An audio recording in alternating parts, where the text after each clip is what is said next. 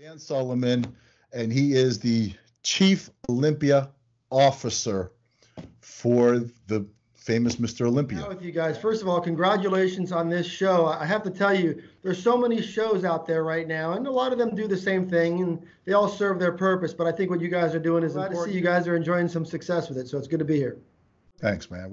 Is basically my responsibility. So hopefully that answers your question. Wow.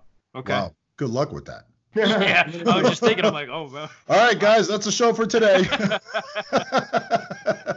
I used to say back in my days of hosting Pro Bodybuilding Weekly, there was always those guests. Sean Ray was one of them, where you'd always joke, you'd bring on the guest, you'd ask 2 questions, and then you can go outside and wash your car, and the show would just kind of take care of itself. So forgive me for being long-winded, but this might be a show for you guys. That was good. It's like I knew part of it, but now I'm actually paying attention. I mean, do you sleep at night?